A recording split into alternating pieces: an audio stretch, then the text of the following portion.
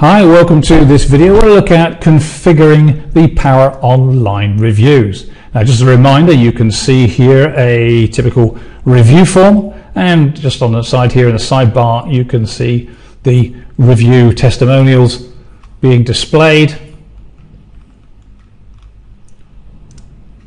And as I said, everything in here is completely configurable, and I'll just go through that now. So to configure it, you need to go into the admin panel, go to Online Reviews and Manage Forms, and your first option is to choose the main form type. So this is to make sure it fits in with your particular theme.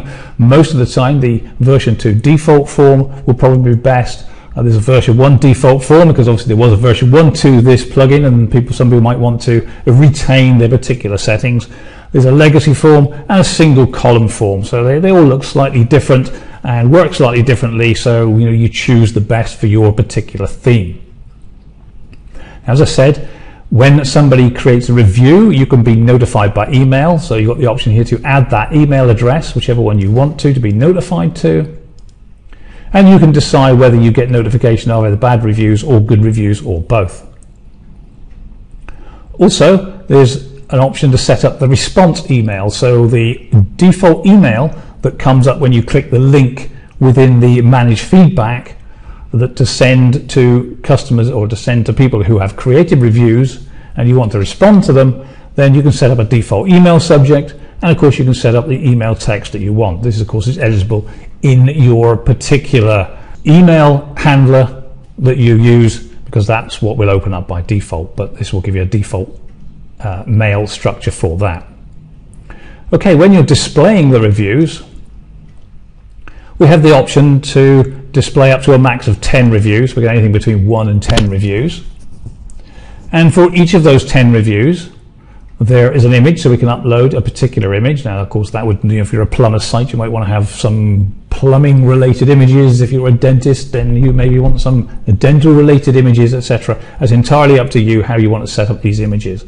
The way it works is that your reviews are displayed in reverse order, so it's your last 10. So the first one will get the last image, will get the number 10 image, and your next one to be displayed will get the number 9 image. So for instance, if you only set 5 on here, then you need to fill in the images 6 to 10, because it's the last 5 images that will be displayed with the last 5 reviews. Okay, also for the review display, the little box at the top, the way we showed it originally, let's have a look. That's a single view, so we just see one, and when we open it up we see more. So if you want to change that, so this is the multiple reviews and this is a single review piece.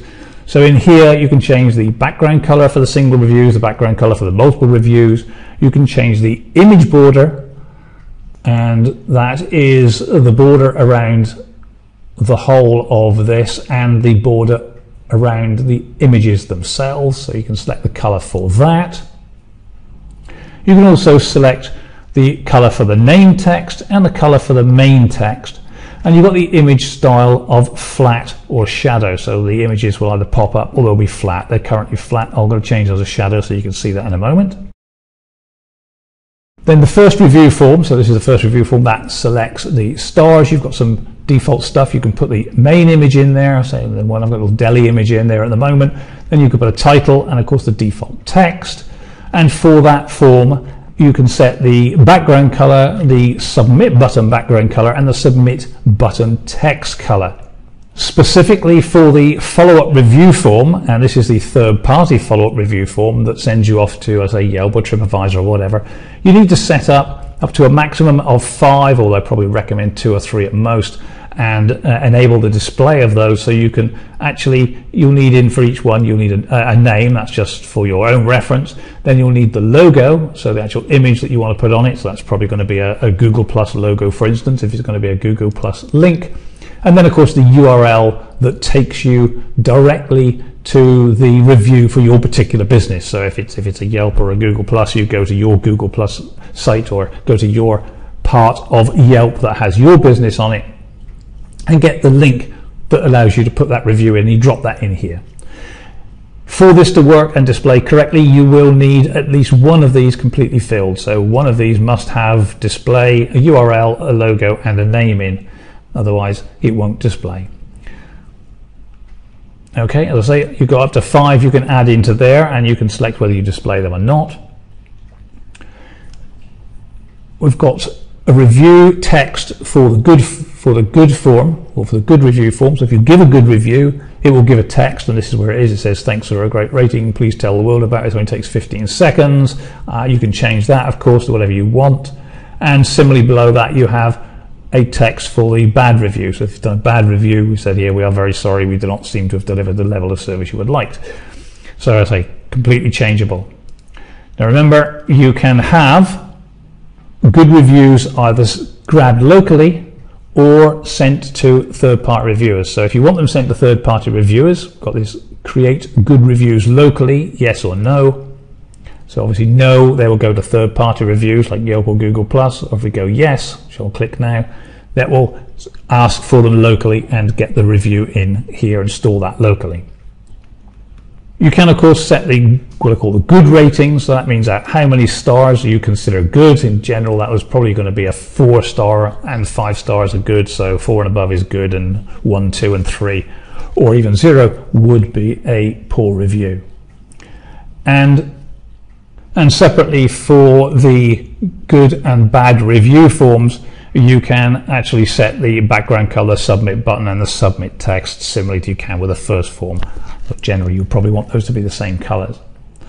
And also for all the forms and the reviews as well, you can change the style from square to rounded corners. Again, this is to fit in with the style of your site. If you've got a kind of a square site, if you like, you can select square corners. If you've got a rounded site or you like that style, you can select round. So I've selected round at the moment, and I'll save all those settings, and we'll just go back and have a little look, because I've changed a couple of settings there and you can see what's going on. So I just refresh this page. You can see there's a couple of things have happened here. We've changed our styling to round corners. So now everything appears to be rounded, similarly the displays, and also the images here now kind of pop out. So these are shadowed instead of being flat.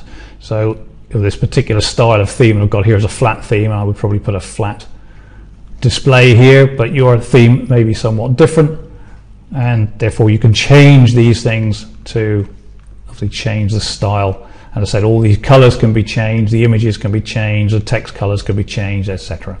So everything is 100% configurable to match your exact site requirements.